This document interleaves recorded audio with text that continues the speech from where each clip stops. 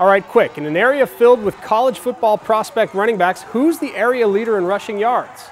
Well, it's not Southeast Courtney Allen or Venice's Danny Dillard. It's Lemon Bay's Andrew Taylor. How about a whopping 579 rushing yards in the Manta's first 2 games? Lemon Bay's off to a 2-1 start as well. Taylor's averaging 8.2 yards per attempt and has 7 rushing touchdowns, second most in our area. Manta Ray's and Taylor's run game will be on display Friday night at Cardinal Mooney.